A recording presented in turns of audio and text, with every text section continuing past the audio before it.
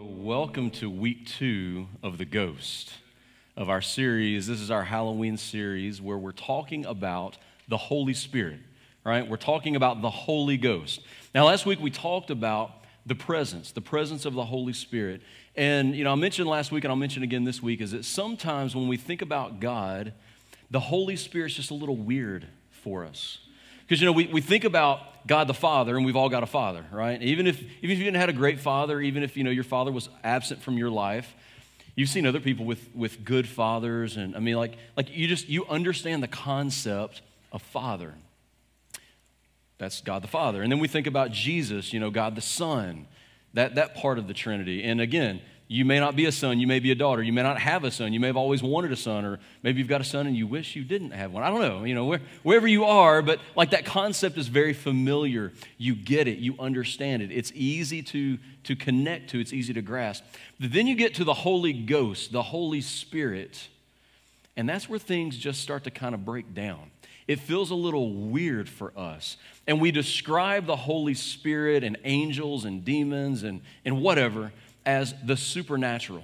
And what I mentioned last week, if you didn't make it last week for the very first week, what we talked about last week is back in the very beginning. In Genesis 1:1, it says that the Spirit of God hovered over the waters, and He was there in creation, and the Holy Spirit has been with us. He's been a part of this world, a part of this universe, a part of the natural since the very beginning. And in the very beginning, when God created Adam and Eve, He talked with them, He communed with them. And what we would call the supernatural today was natural before the fall, was natural before sin entered the world. That there's something about this perception, the way that we can or cannot see the presence of God, experience the presence of God, the Holy Spirit, is different today because of sin than it was for Adam and Eve back in the garden. I don't know if you've ever thought about that before. But it's because of our sin that God has decided, however that works, and again, I'm not God, all right? I believe in a sovereign God, and I trust God. I trust the God of the Bible. I've given my life completely to Him. I can't completely explain this, but what I know to be true is that when we sinned, the part of us that died, remember, because God said to Adam and Eve, if you eat the fruit of the tree of the knowledge of good and evil, that one forbidden fruit, you will have sinned and you will surely die. They didn't physically die. The physical part of them continued on, and eventually they died. We all die physically. But the Bible teaches us very clearly that we are spiritually dead. And because we are spiritually dead without the Holy Spirit in our lives, what I don't understand is how and why exactly God just sort of turned that off. It's like there's one of our senses. We can see, we can hear, we can taste, we can feel things. But we had this spiritual sense where we could commune with God, talk to God one-on-one personally. Adam and Eve saw Him, walked with Him in the garden, and that ended with the fall. And so now we call what was natural in the beginning and what will one day be natural again, right? When Jesus comes back one day and we're all called up into heaven, the alive and the dead, the living and the dead, and God creates this new heaven and new earth, and everything is exactly the way that He designed it, or the way that He wants it to be without sin. In that day, we will be spiritual again, and we will have that sixth sense, whatever that is, where we see and we experience. But from time to time, even now, in the natural, God allows the supernatural to be experienced, to sort of break through, so to speak. And we learned last week that when Jesus went back up into heaven, He actually told His disciples, listen, it's better for me that I go. Because Jesus was here, He's the physical representation of God, God in the flesh, Emmanuel, God among us. But because God took off His majesty, took off His glory, and took off some parts of His power to put on the skin of humanity, that automatically limited Jesus in a couple of ways. He couldn't be everywhere at all times, right? Because he in His body, He became still an infinite being, but He was in one place with the disciples. So like the 12 that walked with Him or the hundreds that followed Him, He wasn't like in that spot and on the other side of the world at the same time. Now, I guess He's God. He could have done that if He wanted to. But He purposefully limited Himself for a limited amount of time as Jesus. And so what Jesus said to the disciples is, look, it's better for you that I go away, but I'm going to send a comforter. I'm going to send someone else to you. It's the Holy Spirit. And that spiritual part of God is in you and will continue being in you, and he's going to give you power. There's going to be some ways that you experience the Holy Spirit that you've never dreamed of. And that's what happened to the disciples. And for us today as Christians, if you have trusted Jesus as your Savior, the same Holy Spirit that was in the disciples 2,000 years ago is the same Holy Spirit that was at creation and through all of the Old Testament is the same Holy Spirit that dwells within you. You are the temple of God, and inside of the temple of God, there is that Holy of Holies, that presence of God. It is the Holy Spirit within you. So last week we asked the question, like, so why don't I feel that way, right? Why don't we get it as Christians? Why aren't we living like we are actually filled with the Spirit? And there were two very quick reasons. One is some of us, we just don't know, right? So that's over with. Now we know, all right? We've gotten to the point that we know. You may have not been aware that the Holy Spirit was in you before, but after last week and just now, if you weren't here last week, now you've heard it. Now you're aware. The Holy Spirit is a part of your life. But then some of us, we just sort of ignore him. We go through our lives just ignoring the presence of the Holy Spirit. And maybe that's because we've never really experienced the power of the Holy Spirit. And so this week, what I want to talk about, just spend a few minutes and make a few observations from Scripture. What I want to talk about this week is the power of the Holy Spirit. The power of the Holy Spirit. Everybody say power. Power. So last week was the presence. This week is the power. Now, what I'm not going to talk about this week are the gifts of the Spirit, spiritual gifts, things like speaking in tongues or prophecy or healing or administration or preaching or teaching. I'm not going to talk about any of that. What I want to talk about this week is the power of the Holy Spirit that all of us, every Christian, can and should experience. Because spiritual gifts, those are individualized. We don't all have every gift of the Spirit. And we're going to talk about that next week. But this week, this is the power of the Holy Spirit for all of us. How many is all? If you're in the room, raise your hand. Okay, very good. Some of you don't have your hands up. Apparently, you're not here this morning. All right, that's okay. That's all right. Here's what I want to tell you.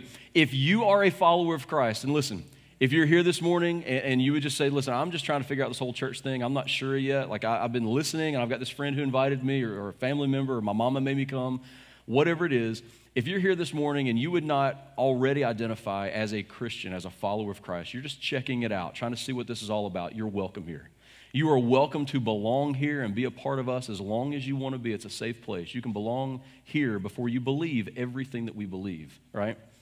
But what I want to tell you is what I'm about to talk about really is for the church. It is for those who are followers of Christ. There's power here that I'm going to talk about this morning that there are parts of it that might seem familiar, whether you're a Christ follower or not. And you may even say, well, I've sort of felt that way, or maybe I've got a friend who's kind of identified that way. It's just a dim glimpse, just a sliver of what the Holy Spirit has made available to Christians, of Christ followers. And the only way to have that full access to what we're going to talk about this morning is to trust Jesus as your Savior, is to make the decision, I'm going to not just believe that God exists and not just go to church and kind of go through the motions, but I want to have this relationship with a Savior. I want to actually trust Jesus, to say, Jesus, I realize that I'm a sinner. I need forgiveness of my sins. Come into my life. Cleanse me. I'm repenting to you. Take my sins away. Wash me white as snow, because Jesus died for our sins. He did what nobody else could do. He died and rose again to pay the penalty for our sins. When you've trusted in that and you've accepted that into your life, then the Holy Spirit fills you. That's what we're going to talk about this morning. All right, we all on the same page? We good? We're going to start in Acts just like we started last week. Acts chapter 1, I'm going to kind of move around just like I did last week. This is a topical message, so not really telling a story and kind of sticking with that story like I do sometimes. This series is a little more topical. That's just kind of the way that it works for this one, to talk about the Holy Spirit. We're in Acts chapter 1. And in Acts chapter 1, here's what's going on. Jesus has died. He's rose again. He's about to go back up into heaven, right? And this is just before he's having kind of his last minute, hoorah, like pep rally with the disciples, right? He's got his core gathered around him, and he's saying to them, okay, I'm about to go, but somebody's coming, that Holy Spirit. And then Jesus ascends into heaven, all right? So this is what he says in Acts chapter 1. We're going to read verses 4 and 5 and then verse 8. They'll be on the screen if you don't have your copy of God's Word. It's also in your worship guide. It says this, once when he, that's Jesus, once when he was eating with them, he commanded them, do not leave Jerusalem until the Father sends you the gift he promised. The Holy Spirit is a gift from God. When you trust Jesus as your Savior, you receive the gift of salvation, and you also get the gift of the Holy Spirit. Don't leave Jerusalem until the Father sends you the gift he promised. As I told you before, John, that's John the Baptist, all right? This is the cousin of Jesus. Jesus says, John baptized with water. They were all familiar with that. They had been to the river. They had seen, some of them were there that day when John's preaching about that one is coming whose sandals I'm not fit to tie. And you got to believe in him. He's the Messiah. He's going to set us free from our sins. And John, just kind of this crazy prophet preacher, he's out in the wilderness, and the whole city's coming out to listen because they've never heard or seen anything like this. And John's dunking people under water and baptizing them with water. And some of them were there that day that Jesus showed up. And John sees Jesus from a distance, and he says, behold the Lamb of God who takes away the sin of the world. All right, that's the John that Jesus is talking about. He says, John baptized with water, but in just a few days you will be baptized with the Holy Spirit. Verse 8, but you will receive power. Everybody say power. You will receive power. Now, he's talking directly to his core of disciples, but this is also a promise for us, for all of us, because every believer, as we continue reading in the New Testament, and we talked about it last week, every believer receives the Holy Spirit and receives the same power. But you will receive power when the Holy Spirit comes upon you, and you will be my witnesses, telling people about me everywhere in Jerusalem, throughout Judea and Samaria, and to the ends of the earth. Listen, we are here today because what Jesus said would happen, happened. We're here today because the disciples received the presence and the power, the gift of the Holy Spirit.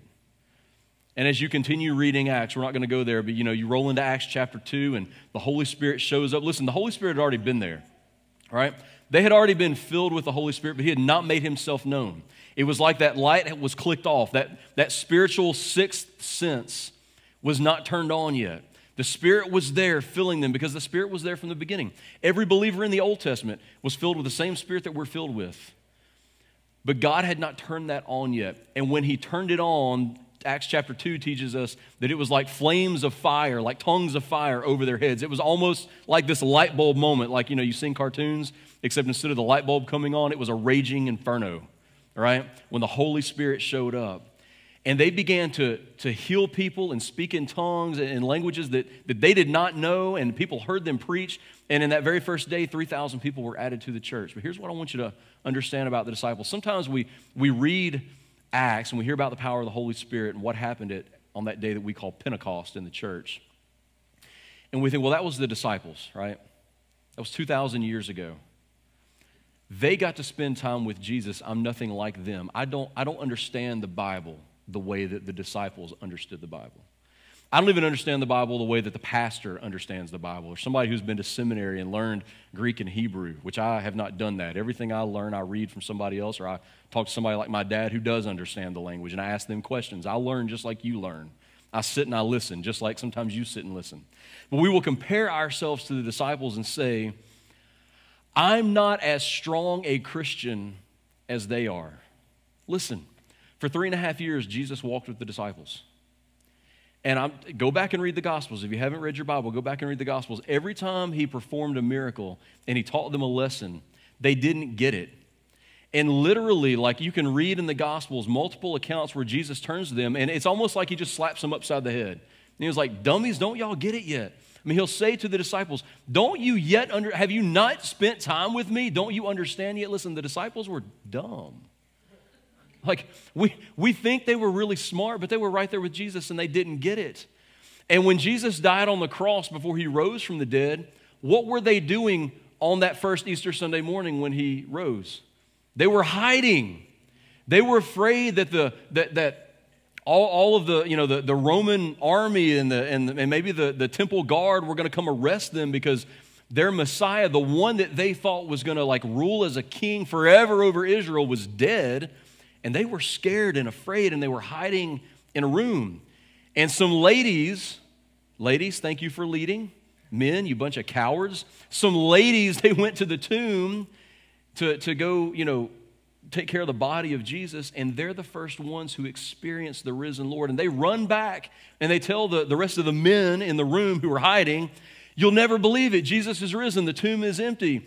And they don't believe the women. They can't, you're dumber than we are, right? And so they run, and they can't believe it, and then they experience it. And then they've seen Jesus for 40 days.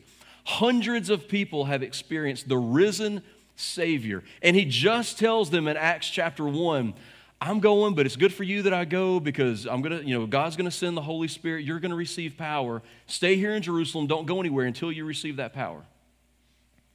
Guess where they are in Acts chapter 2? Back in the room hiding again. They're not out in the street corner. They're not out preaching when the Holy Spirit shows up.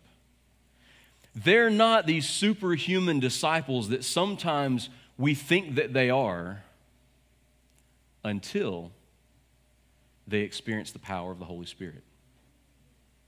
And if you've ever said or thought about yourself, I just don't have what Pastor Chris has, or I just don't have what Peter had, or I ain't got anything on Peter or Paul or anybody else. I'm not going to compare myself to them at all.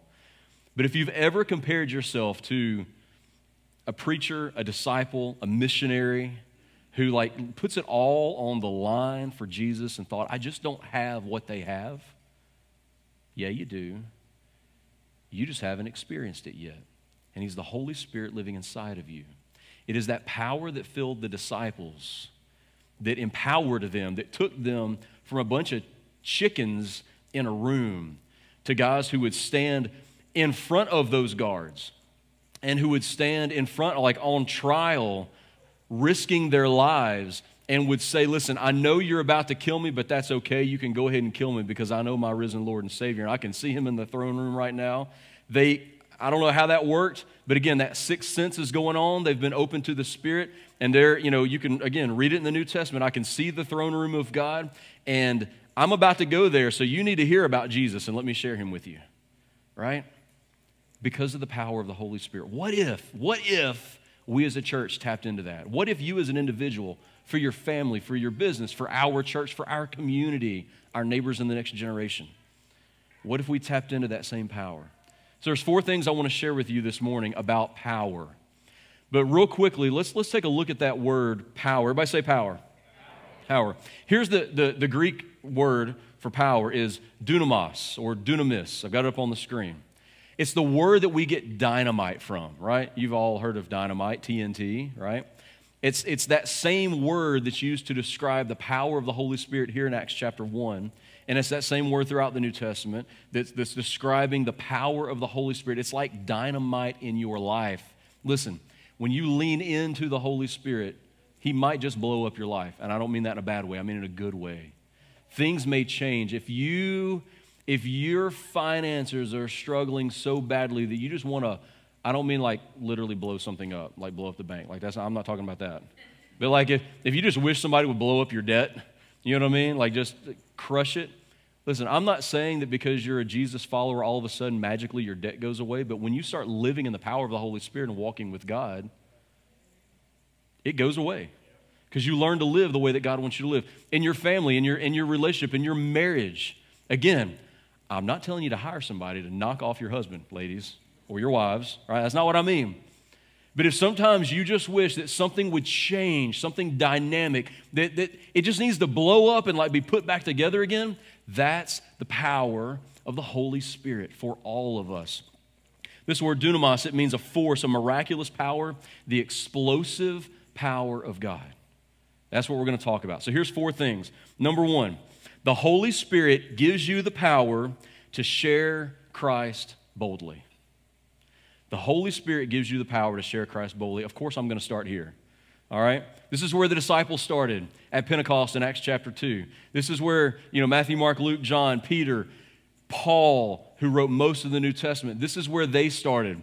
The Holy Spirit gives you the power to share Christ boldly. I know a lot of us would say, I don't have that. I don't have what they have. Yes, you do. It's the Holy Spirit living inside of you. 1 Corinthians 2, 4, and 5 says this. And my message and my preaching were very plain. This is Paul writing to the Corinthians. He's like, look, guys, when I first spoke to you, when you heard me preach, my speaking was very plain. I kept it simple. Paul was a very smart guy, but he kept it simple. It was plain. Rather than using clever and persuasive speeches, I relied on the power of the Holy Spirit. I did this so you would trust not in human wisdom, but in the power of God. Here's Paul, wrote most of the New Testament. Like, what he's saying is, listen, it's not me. What you're reading in Scripture are not my words. I mean, yes, it may be me writing it down, or it may have been somebody writing what Paul was dictating. It may have come out of his mouth. But what he's saying is, listen, this is the power of the Holy Spirit. What you have experienced, the gospel that you've heard, the messages that you've heard that have been life-changing, it's not me, and it's not me. Paul says it's not me. Pastor Chris is saying it's not me. If there's ever been any life change in your life as a result of any message you've ever heard any pastor, preacher, missionary preach, it's not them. It's the power of the Holy Spirit working through them. Let me give you a real-life example. So my son's playing football, and he's got one game left. You know, he loves playing football. He's homeschooled, by the way. We homeschool our 4 kids, started a couple of years ago, and he's aged out of local sports outside of schools because as a homeschooler, you can't yet in Mississippi play in public school teams. So we've always relied, on city leagues, and it's a whole lot of fun, but he's aged out of the city league. So there's a homeschool group in Memphis. It's called the Memphis Nighthawks. And it's like you can live anywhere in the Memphis area. If you can get to practice, you can be on the team. Like, that's the way it works. So, there's like 3 families that us and 2 other families that we carpool with from here up to Memphis, like 4 days a week. It's like a 45, like that's some commitment, right? He loves playing football. Well, one of the families that we carpool with, I did not know this. I recognized the name, and I thought Mom kind of looked familiar. She's the one who usually does the carpooling. But then I saw Dad, and I was like, I know that guy. I went to school with him. And at the very first high school football game, my son's on the middle school team, the very first high school football game we were at, and I walked up and I said, man, I remember you. Let me introduce myself. I'm Grace. He's like, I remember. I know exactly who you are. You're Chris Sykes. You're Larry's son. Yeah. Exactly. They live down in Eudora. Obviously, they go to another church. But he said, yeah, I don't know if you'll remember this or not, but in high school, we went to high school together at Horn Lake High School. So I don't know if you'll remember this or not, but in high school, you and another guy prayed for me and for my dad who had cancer. And when he told me that, I'm like, because we weren't like best friends. I mean, this was a guy that I'd seen in the hallways and obviously talked to once or twice, but by no means were we friends in high school. But when he started telling me that, I remember, just vaguely, I think we were standing in the library, the old library at Horn Lake High School, and I remember the other guy that, the 3 of us, we prayed together, and we prayed for him. And he said, man, that was so awesome, because at the time, I was not a believer. And the way that you and the other guy prayed, just the words that came out of your mouth, I'd never heard somebody pray that way, and it just seemed like the power of the Holy Spirit was there. And I was not a believer then. But that moment sort of sparked in him an interest. I mean, he believed in God, and he'd gone to church and that sort of thing. I mean, we live in the South, right? Everybody goes to church at some point. But in that moment, for him, that sort of sparked this journey that it wasn't too many months after that he trusted Jesus as his Savior. And now he and his wife lead the student ministry at their church, and they've done it for years. Listen, I'm not saying that to pat myself on the back. I don't remember what I said or prayed. I probably didn't remember what I said or prayed like 5 minutes after it happened, if I'm really honest. But what I know is that in that moment, because I was simply willing, because somebody came to me and said, hey, would you pray for me? And in the moment, following the leading of the Holy Spirit, willingly, I said sure, and I prayed for somebody in high school. I did not cause him to get saved. I am not responsible for him being a student minister, a youth minister at his church. I'm not responsible for that. The Holy Spirit is, but I got to be a part of it. And what happens for you, the power of the Holy Spirit, the power that the Holy Spirit gives you to share Christ boldly at work, at school, in your families, when you open yourself up and you say, you know what, I don't know what this is going to sound like, what it's going to look like, But Holy Spirit, you just speak through me, and I'm going to do what you want me to do. When you open yourself up to that, you will experience the power of the Holy Spirit in ways that you may not even know about for 20 years. Because that was like back in 1994, 95 when that happened. Yes, I'm that old. I know I don't look it. I have a beautiful young wife who keeps me young, right? So I don't look it, right? But anyway, you may not know it for years, but the power is there. That's number one. Number two, the Holy Spirit gives you the power when you are weak. When you are weak. Romans 8:26 says this in the NIV, in the same way the Spirit helps us in our weakness. We do not know what we ought to pray for. I don't know, have you ever thought about that before? We do not know what we ought to pray for. We as humans are so limited. Our brains are so finite. We don't even really know how to pray. And right here in Romans, Paul's saying, like, listen, I'm just going to own up to it. I'm going to fess up to it. Like, because Paul is including him. He's saying we, right? We don't really know what to pray for. And we pray for stuff, and I'm not telling you not. It's not like one of those things you don't know what to pray for, so you shouldn't pray. That's not what Paul's saying. He's saying, listen, if we really knew what to pray, we would probably pray differently. But because we don't really even know what to pray for, the Spirit Himself intercedes for us with groans that words cannot express. That wherever you are in life, whatever you're experiencing, whatever it is that you are going through that has caused you to be weak, in your weakness, what the Holy Spirit does is He prays on your behalf. Because He knows what's best for you, even when you don't know what's best for you. He knows what you need for healing and to make you stronger, even when you don't know what you need for healing and to make you stronger. And the Holy Spirit asks God for it on your behalf because, frankly, we're all too dumb to ask for the right thing anyway. I mean, if we're just honest.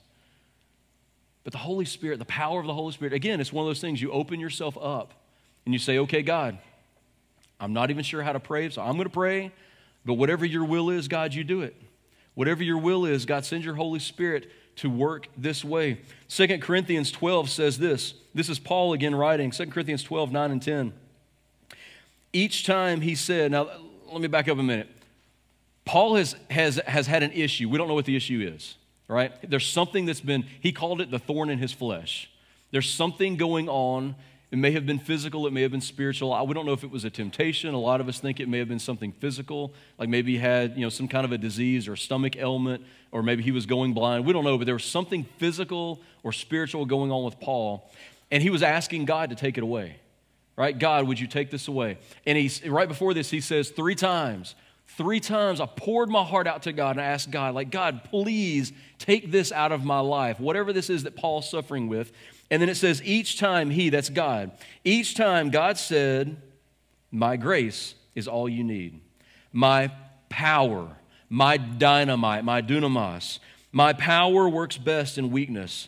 So now I am glad, this is Paul again, so now I, Paul, am glad to boast about my weakness so that the power of Christ, that's the power of the Holy Spirit, can work through me. That's why I take pleasure in my weakness and in the insults, hardships, persecutions, and troubles that I suffer for Christ.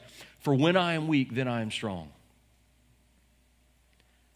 I mean, how many times did Paul go to prison? Or how many days, months, years did he spend in prison where he's writing letters just like this, saying, listen, don't worry about my circumstances because I'm strong. I'm not the weak one. I may be in chains, but they're chained to me. My problems, my captors, they're chained to me and to the gospel. They got to listen to me.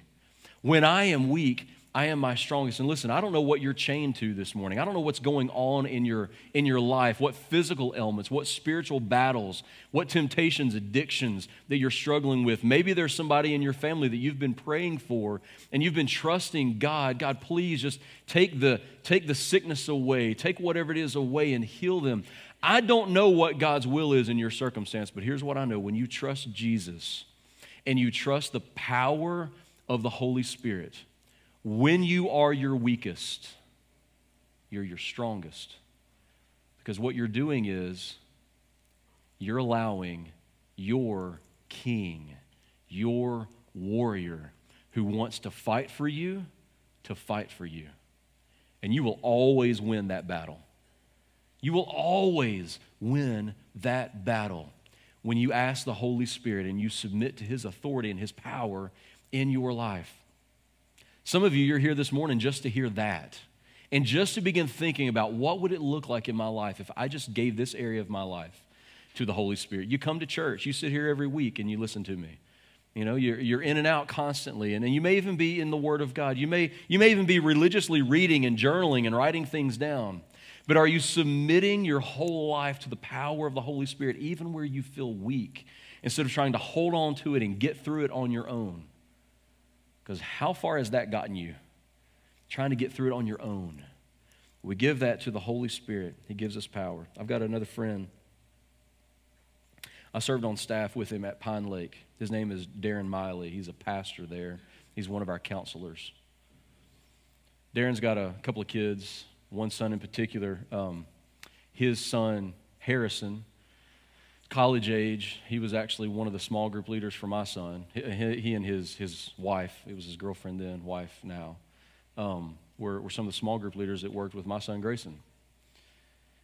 The whole time we were at Pine Lake, Harrison was struggling with cancer.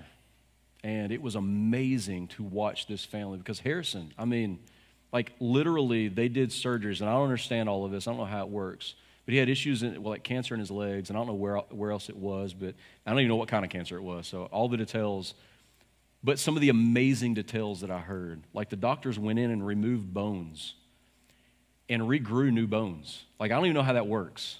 But as they removed parts of the cancer, the whole and they injected stuff into his bones to kill and fight the cancer. And it was just amazing to hear how he was in pain and struggled day in and day out. But I'm going to tell you, like, he would have one of those surgeries where I don't know how it goes, but in my mind, it's like a cyborg robot, like a RoboCop moment where like he's completely apart on a table and they put him back together. And like the next week, he'd be back at church with crutches, leading a small group, with a smile on his face. How is that possible? He was full of the Holy Spirit. And then about 2 weeks ago, Harrison lost his battle with cancer. And a father invited a huge church, thousands of friends, to show up for an afternoon picnic costume party to celebrate the life of his son who loved to karaoke, and streamed it live on Facebook for 7,500 more people to watch. How does that pastor, that father, stand there and talk about his fallen son and still serve week after week faithfully and love his family and his wife and not just go crazy? It's the power of the Holy Spirit. Because when you are your weakest, God is never weak. The Holy Spirit is never weak. If you've never experienced something like that before, it's the power of the Holy Spirit. Even for people who aren't believers, that somebody dies in their family or they go through cancer and they somehow get through that. Listen, I'm just telling you, it's the grace of God surrounding them that keeps them together. Without a doubt. They don't even realize that He's loving them and comforting them. But imagine how much sweeter it is when you have a relationship with Jesus, when you have a relationship with God, and you open yourself up to it. And you know beyond the shadow of a doubt that the power of the Holy Spirit is working in your life and in your family's life. Number 3, the Holy Spirit gives you the power to have hope in a hopeless world. Romans 15:13 says, I pray that God, the source of hope, will fill you completely with joy and peace because you trust in Him.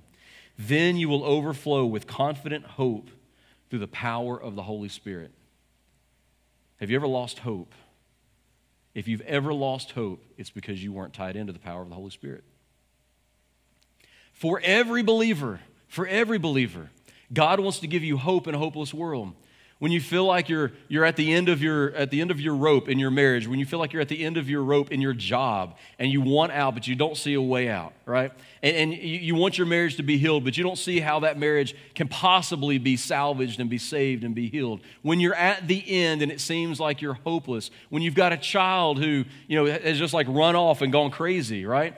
Or some other family member that you care about, and they're involved in something that you wish you could drag them back from, and it just seems like a hopeless situation. The only hope that you may have is hope in the power of the Holy Spirit.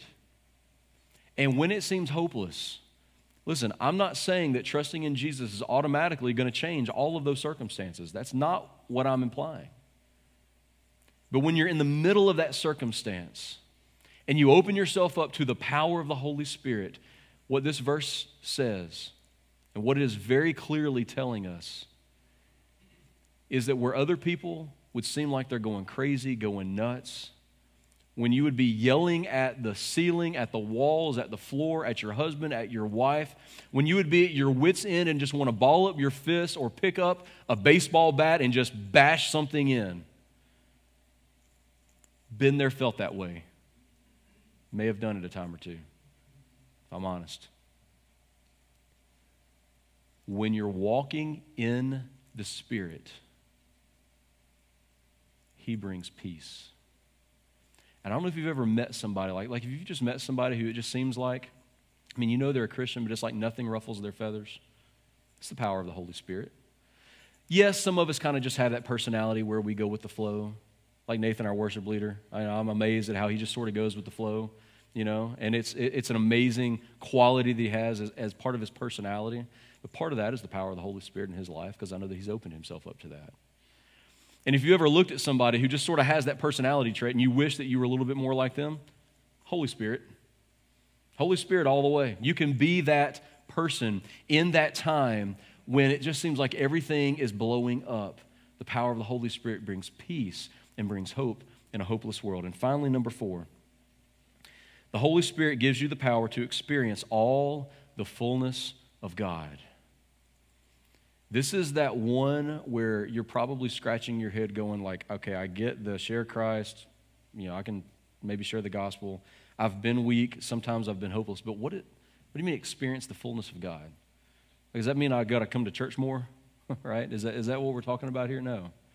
So here again, Paul to the Ephesians, he writes this. This is Ephesians 3, 16 to 19 says, I pray that from His glorious, unlimited resources, He, that's God, He will empower you. That's like stir up the Holy Spirit inside of you. That God will empower you with inner strength through His Spirit. Then Christ will make His home in your hearts as you trust Him. Your roots will grow down into God's love and keep you strong. And may you have the power to understand. You remember how I said, we're just sometimes too dumb to get it? Paul's like, yeah, we are, but God can give you the power to understand. All right? I'm praying that the Holy Spirit will give you the power to understand, as all God's people should, how wide, how long, how high, and how deep His love is. May you experience the love of Christ, though it is too great to understand fully. Like none of us will ever completely get, because we're not Jesus ourselves. We cannot die and come back to life to save somebody from their sins. But Paul says, even though you can't understand it fully, I'm praying that you understand it fully, that you experience it fully. The love of Jesus. This is my prayer for you. And then, this is what we're all leading up to. Then you will be made complete with all the fullness of life and power that comes from God. Jesus said, I have come that they may have life and have it to the fullest, have it more abundantly. And Paul says, listen, I'm praying for you. I'm praying that you will plant yourself in Jesus, in His love, in what He did for you, that you will trust in the gospel, that you'll trust that Jesus died on the cross, that He rose again. But it's more than just like saying that. Like, I want you to be so rooted that as your roots grow down into Jesus and you get closer and closer to Him, that the power of the Holy Spirit so fills your life that you will finally be complete and full, exactly the way that Christ intended you to be. If in your life this morning you feel incomplete,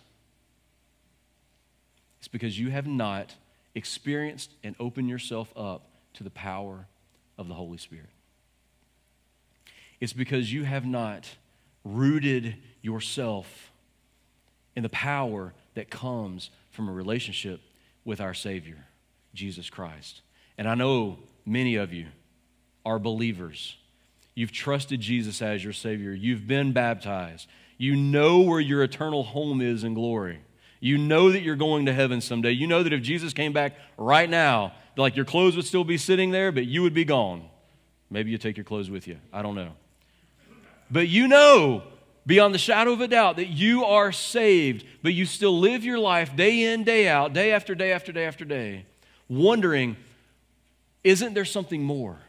What is it that I'm missing? What I'm telling you this morning is that you're missing the Holy Spirit. You are not opening your life up. You are not plugging yourself in. You are not looking for the Holy Spirit. I had the opportunity a couple of days ago me and my dad did to pray with a family about some spiritual issues. And I'm going to say to you what I said to them. Have you ever bought a new car, right? And all of a sudden, let's say you buy a new Toyota Camry. And then it seems like everywhere you go, everybody's driving a Camry, right? You get this new car and then it seems like everybody else has that car too. I mean, I hope that you've experienced that at least one time in your life, right? It's this phenomenon where the familiar, all of a sudden, we just start seeing everywhere. Here's how we've been living our lives. We've been living our lives focused on our lives.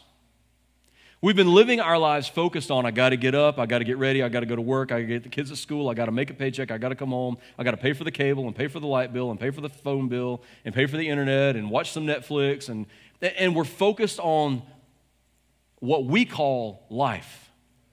And when we're focused on life, not necessarily bad things, right?